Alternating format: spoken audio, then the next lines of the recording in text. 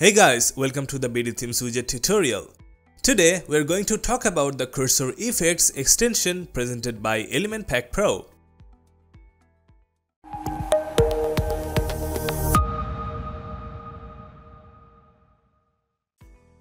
To activate this effect, click on the Elementor Pro tab from your WordPress dashboard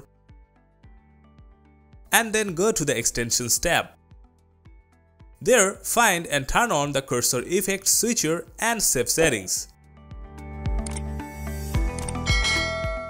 Now go to your target page and reload it. Next, click on the Advanced Heading widget and go to the Advanced tab. There, you can see the cursor effects option below the tooltip. Click on the option and turn on the switcher. Now hover over the advanced heading part of your page and you'll see a circle following your cursor movements. This animation is called the cursor effects. From the option, you can select the animation source from 4 different items. The default is the circle you have seen and that left us with text, images and icons. Just select icons and you will see an icon as the hover cursor effect. Go to the style part and change the size of the icon. Just see for yourself.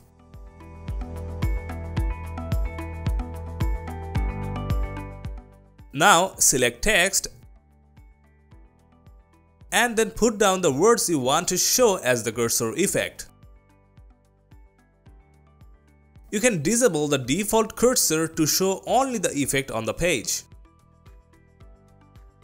For text, you get a completely different set of options to style it. Let's change the background color first. Then the text color. Add some padding and border radius on top.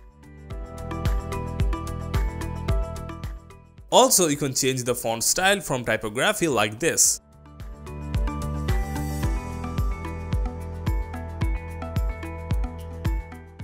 And just like that, you can make a unique cursor style using the cursor effect feature.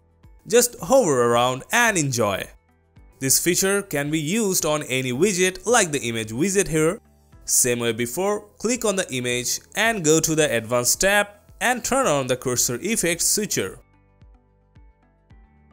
Now for the effect, choose an image as the style and pick a cursor image from the library. Like that, the image will be displayed as the cursor over the content area now.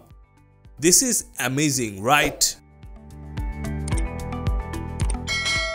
You can turn off the disable default cursor switcher to make the original cursor appear on top of the page like this. Then you can change the image size or something to match your taste.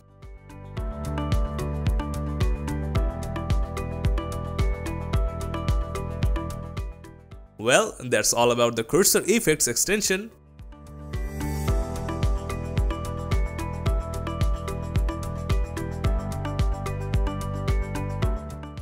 Thanks for watching this video. Don't forget to like and subscribe to this channel. See you next time.